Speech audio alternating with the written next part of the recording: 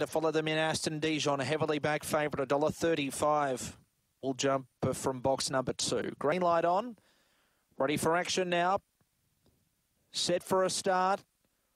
Racing, Aston Dijon began moderately. Velocity Alibi is going to lead off the inside. Aston Dijon through to second, down to the rail. Now hits the front and goes for home. 4 lengths clear. Cryptic Signal through to second. Then came Simeon Star. Further back in the field, Bungaloo Ann. Dropping out sharply, Velocity Alibi and Rough in Vegas back there with it. But around the turn, it's all Aston Dijon. And the heavily backed favourites home for the money. Aston Dijon won clearly. Bungaloo Ann worked home well for second. They were followed in then by Simeon Star, Rough in Vegas, Cryptic Signal towards the end with Velocity Alibi in around 23 and 2. Dominant win by the favourite there. 2 Aston Dijon, much too good in the end. For Dave Peckham, smashes them, beats 5 Bungaloo and John Little. Third over the line we'll have through shortly. 23-23 is the time, 23 and 23.